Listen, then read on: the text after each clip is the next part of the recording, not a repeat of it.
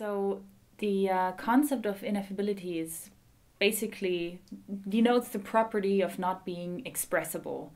And typically we mean that not to be expressible in language, in the kind of human language that we use. And then so once we've sort of figured out what we mean by ineffability, then there is the additional the additional question what the property attaches to. What kinds of things are potentially ineffable? Could there be perhaps ineffable objects, ineffable properties, ineffable truths? Could there be ineffable contents or knowledge? I actually think that the only coherent one of those different candidates is the concept of ineffable knowledge, and that kind of knowledge can do a lot of explanatory work in our metaphysics and in our ways of explaining reality.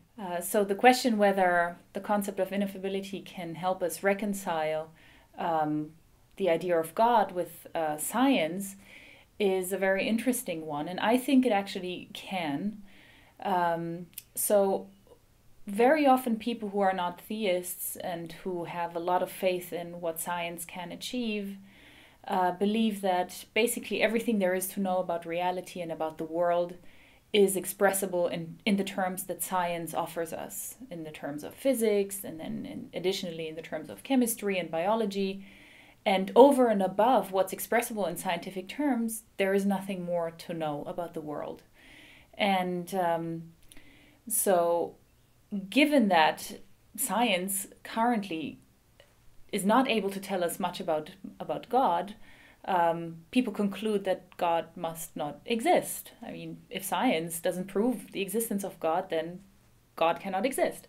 And I think, first of all, I think that's not true, not the case. But so the concept of ineffability, especially as applied to ineffable knowledge, can help us reconcile the two intuitions. The intuition on the one hand that science is the ultimate tool we have at the moment to explain reality, and on the other hand that there is something over and above what science is telling us about reality.